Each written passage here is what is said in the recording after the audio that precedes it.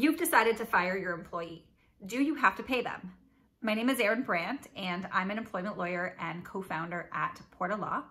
And the short answer is probably.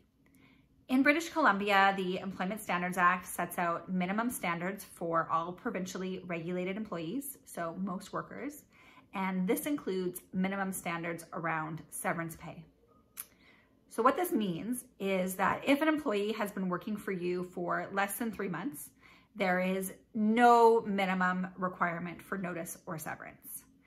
If an employee has been working with you for more than 3 months, you have to give them at least 1 week of notice or a week of pay in lieu of that notice, what we call severance pay. If they've been working for you for more than a year, you owe them a minimum of 2 weeks of notice or severance. If they've been with you for more than 3 years, that increases to 3 weeks. More than 4 years, that increases to 4 weeks, and so on, with an additional week per year of completed service up to 8 years.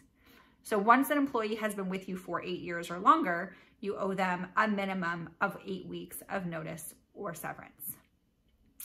Now, that's not the whole story. There may still be severance owed at common law or pursuant to an employee's employment contract. But it is important to remember that these minimum standards do exist in British Columbia. We don't have at-will employment, but that they're just minimums. So it's the first place to start, but it's not the full story. If you have any questions, please do leave your comments below or feel free to reach out to us. Thanks for joining.